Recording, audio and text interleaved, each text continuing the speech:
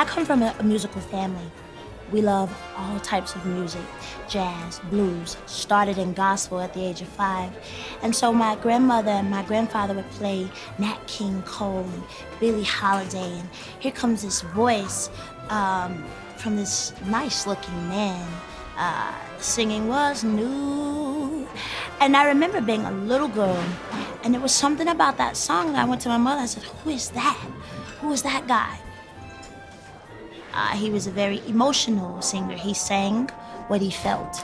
I would say that about myself. I love to hear songs and singers who sing what they feel. I would have to say "What's New" is my favorite Frank Sinatra song.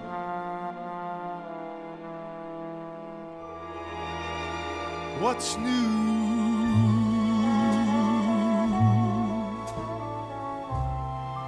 How is the world treating you? I think Sinatra endures because it's music that's genre-free.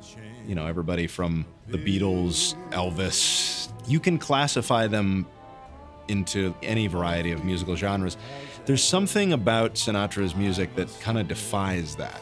It's not jazz, it's not pop, it's not classical. It's its own thing that exists outside the trappings of genres that I think other music falls into.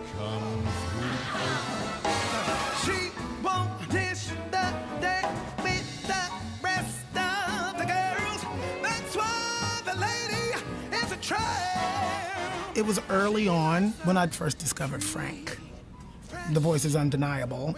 To have music that has lyrics that resonate, classic melodies that the listener can latch onto, where you can hear it one time and kind of just sing it back, and then that voice. That's why the lady is a tramp.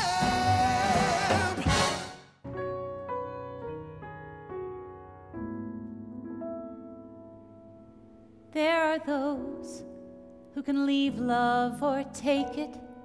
There's no other better interpreter of lyrics than Sinatra. You know, he really gets inside of a song and makes you hear things that, you know, you may think you've heard a song a million times, but then you hear Frank Sinatra sing it and you go, oh, that's what it's about. Love is my favorite game.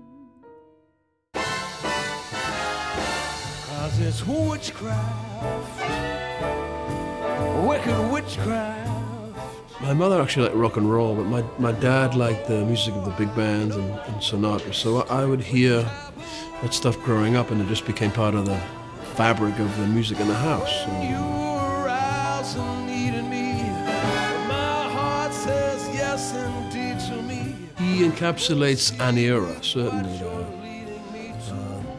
40s, 50s, and 60s.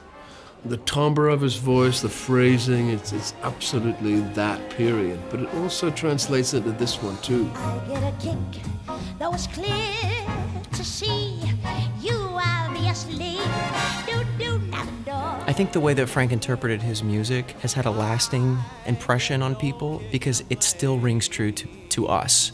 You know, you can look at the cast tonight, you see people from Broadway, from television, from the pop world, and we're all singing the same music, and it all makes sense. It's a real common language that is still relevant today. But I get a kick out of you.